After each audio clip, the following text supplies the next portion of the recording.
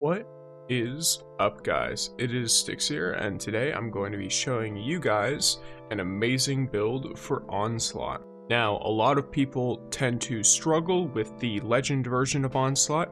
I've been running it in random LFG fire teams and the like, and it is very difficult. However, if you are able to get your survivability up and get a decent team comp going, then you can crush it. The way that I'm going to be accomplishing this is through well spam. You can do this solo if you get pretty good orb generation, or if you run it with another of the same build, if you have like a buddy or something, you are very capable of infinitely chaining supers. Now, starting immediately with the subclass, we're going to be going with Dawnblade on Warlock, Well of Radiance. This creates a big ol' aura from putting your sword in the ground, which scorches everyone nearby and then gives you radiant and restoration.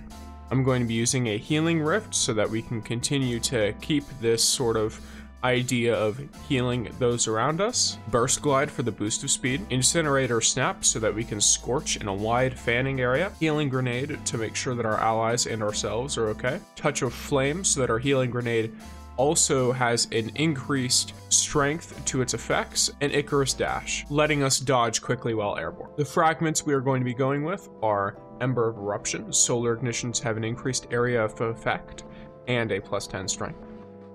Ember of Combustion, Final Blows with the Solar Super causes targets to ignite and create a fire sprite +10 strength.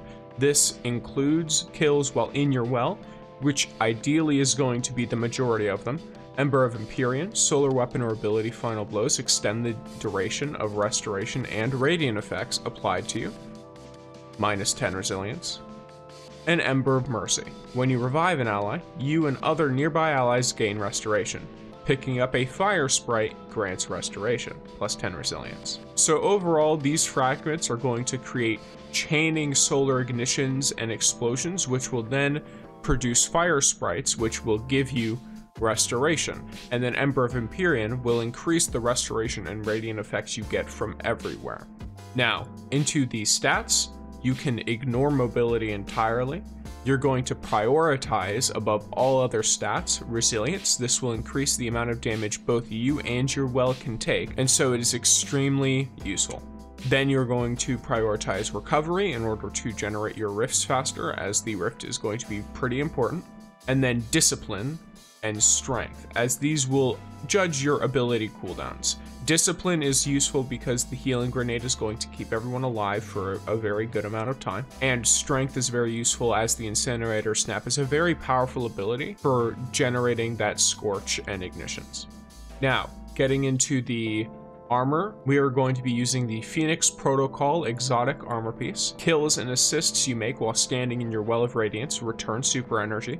Assists includes all kills made by your teammates while standing within the well. Those all count as assists. And this is going to be very useful for creating that chaining super effect, because this lets you regenerate a very significant portion of your well. And if you combine that with another Well of Radiance using their super, and then you picking up the orbs from it, you will get your super back by the time that their well is over. And you will have an infinitely going on well. We are going to be using a very specific amount of armor mods.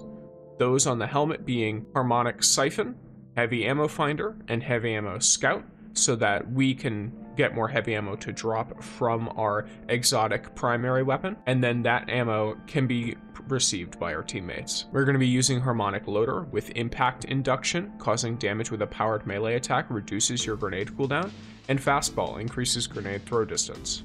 We are going to, on the chest plate, be using Sniper Damage Resistance, Harmonic Resistance, and Arc Resistance. On the boots, we will be using Absolution, Orbs of Restoration, and Insulation. And on the bond, we are going to be using Powerful Attraction, automatically collects nearby orbs of power when you activate your class ability, very useful. Reaper, shortly after using your class ability, your next weapon Final Blow spawns an orb of power. And Bomber, reduces grenade cooldown while using your class ability. This overall allows you to constantly be getting back your abilities, and as such, you will be doing a lot of supering. Now, for our artifact mods real quickly, we have some pretty important stuff here. Kindling Trigger, Radiant causes solar weapons to apply Scorch to unscorched combatants, always wonderful. Blast Radius, rapid final blows with rocket launchers and grenade launchers grant armor charge.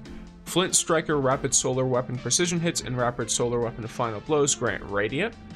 Heart of the Flame, casting your solar super grants nearby allies Radiant and increases the damage of your super for each nearby ally. Revitalizing Blast, causing damage with a solar ability weakens champions and bosses for a short duration. Overload rocket launchers. Rays of Precision, while Radiant solar precision final blows cause combatants to ignite. And Argent Ordnance. Firing a rocket launcher consumes 1 stack of armor charge, granting increased damage and reload speed until you reload or stow your rocket launcher. Now, we're going to be kind of combining Blast Radius and Argent Ordnance here. With our weapons, we will be using Tusk of the Boar with Envious Assassin Chain Reaction. You can use any grenade launcher here that is of help to you, but this build, I am playing with it in this way because I think that this is an incredibly powerful grenade launcher, and it goes in the kinetic slot. So when we get kills with Tusk of the Boar, we will get stacks of armor charge that will then allow our Crux Termination with Reconstruction Explosive Light to do significantly more damage, and it stuns overload champions. If we combine that with the Radiant that can be generated, we intentionally do not choose Unstoppable Hand Cannon, so that our Radiant can affect Sunshot and allow it to do anti-barrier, and then the ignitions caused by Sunshot and our abilities will provide the unstoppable stun. So with this build, even though you don't have any of the traditional weapons for stunning champions, you can stun every champion type extremely easily. And the primary crux of the build in terms of enabling a lot of our perk usage is going to be Sunshot, due to its explosive rounds and the insane amount of damage and stats that this thing has. It also scorches all the nearby targets when you explode a defeated target. So this will constantly allow you to trigger solar ignitions. Not to mention, when you're running this build, you get to look really cool, especially if you have this set of cosmetics, which if you are not entirely sure where they come from, here they are real quick. But either way, if you guys enjoyed the video, feel free to like, comment, and subscribe, and thanks for watching.